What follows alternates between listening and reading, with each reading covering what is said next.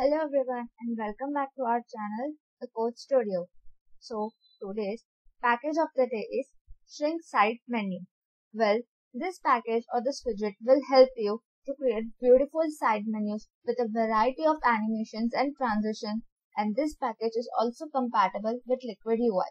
We'll discuss what Liquid UI is.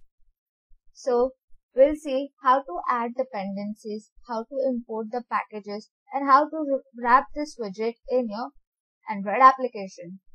So the syntax of the side menu is like this. First, we have to define the side menu key to maintain the current state of the side menu. So the side menu is having four main parameters. First, its key to maintain its current state. Second, menu, which will be containing a list of items, or you can say a list of menu items. Third is the type. Type defines what type of animation or transition you want in your side menu type. And fourth, the child. So the child will be containing your app bar wrapped up in your scaffold and other action buttons that you want on your app bar. Now let's see how it will look like. So as earlier I have stated that this slide share menu will have more than 4 to 6 type of different transition or animations, like slide and rotate. It is one of the type.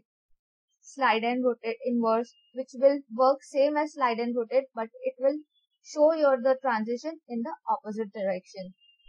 Here are some more variations for shrink side menu.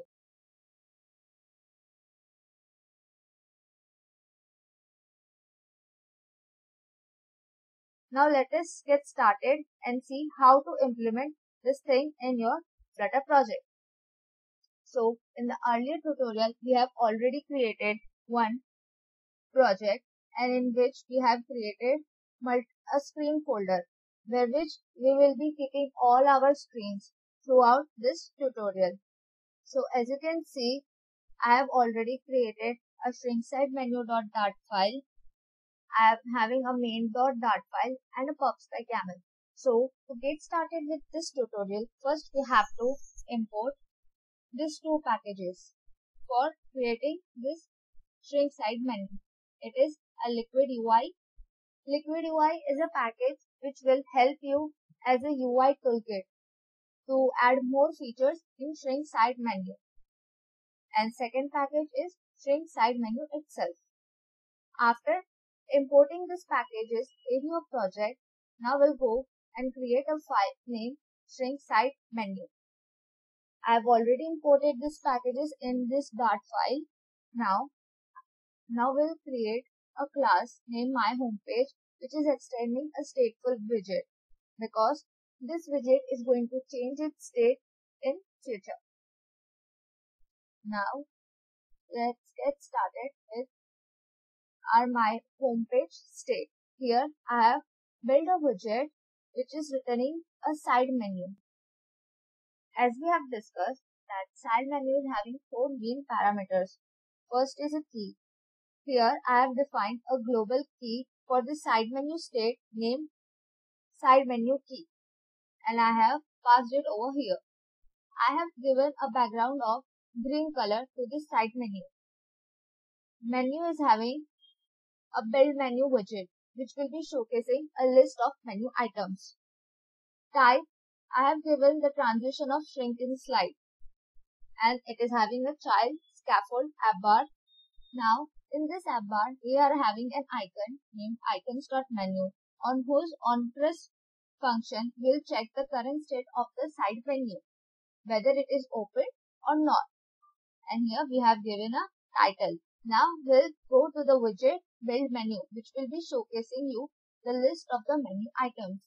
Here I am returning a single child scroll view, which is having a column, and in this column I am having one circle avatar where you can put any background image you want to, but recently I have given it a color.white. And below this we are having alt text. As I have said that we have used Liquid UI package, so Liquid UI package is having its own syntax. You just simply have to put L before all the widget name, and the rest remains the same. Now here you can see I am having list items, not less than 6 or 7, but you can see all the widget names are prefixed by a L letter, which indicates that this widget or this component is from Liquid UI. And every widget is having the same function as they are having in the Flutter basic components like background color, on tab, leading, title, etc. and etc. So as you can see, here we are done with our menu item. So now we'll import this file in our main.dart file, where I have again imported liquid.ui and this shrink side menu screen path. Now, as we have used Liquid UI, so Liquid UI is having its own material app, which is named as Liquid app, in which it is having a child named material app, where we are going to put our material app component, and the rest remains the same, like title, theme, and in the home, where we have imported our shrink side menu.dart file, we'll import our home page class. As you can see, I have provided one title, Liquid UI shrink side menus, which will be appear in our app bar. So our code is ready to run. So after running this project, we'll have a view like this. As you can see on my screen, I am having a beautiful shrink side menu screen, which is having one app bar, having a title Liquid UI shrink side menus, and on its left hand side, I am having an icon of menu, on which on click, it will give me a beautiful transition of shrink and slide.